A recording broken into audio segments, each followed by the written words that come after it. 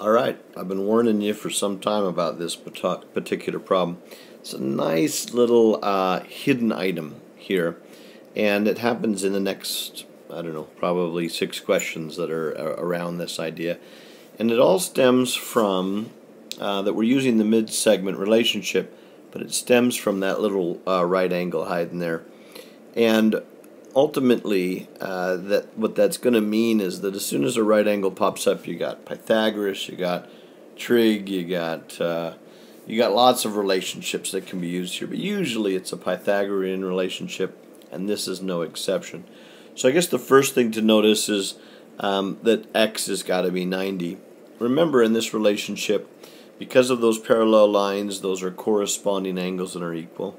So x is easy to find. What's a little harder is the value for y. But this little area right here, let me put a little number in there, will be a 3 right there. Because if I do the math, x squared plus 4 squared equals 5 squared. And if you're not up to it by now, we've been doing that all along, so that's definitely 3. And then from there it's pretty easy. If that's 3, then the y value's got to be the 6, because again, there's the mid-segment relationship is that the mid-segment is half of the other, or if you double the mid-segment, you get that. So keep your eyes open about the Pythagorean theorem over the next couple of problems.